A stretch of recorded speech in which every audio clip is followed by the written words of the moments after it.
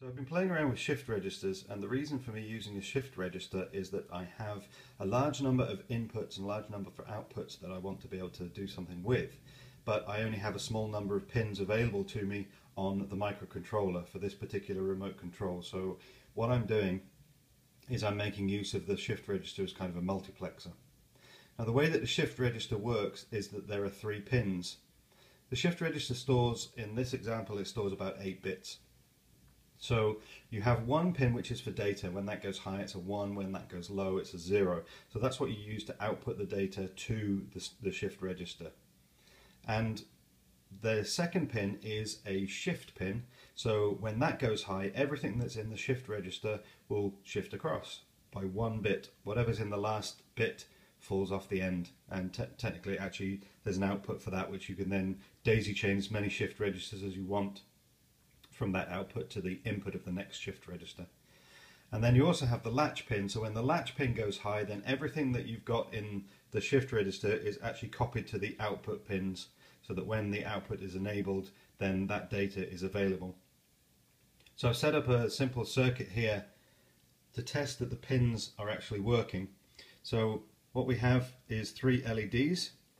And the green LED is the data pin. Now I've deliberately slowed this down so this goes much faster than you see here.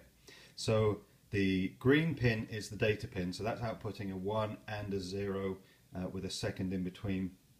The red pin is the red LED is the latch pin, so that's copying the data across to the output.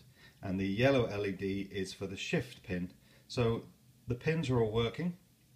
And really, the latch and the shift pin are kind of working at the same time because we're copying the data across as we go. We're doing it 1 bit at a time. Now what I'm going to do, I'm going to pause the video very briefly so that I can connect up this, which is my input and output board. And I have one shift register at the moment. I don't have the buttons connected. I have one shift register there acting as an output. So I'll connect that up and show you it working in a second. So this is my input-output board. Now I have a problem in that I need to check my soldering. So what you can see is that some of the LEDs are lighting up and some of them are not. But what you can see is that data is being shifted across from right to left. So the right hand side is the least significant bit and the left hand side is the most significant bit.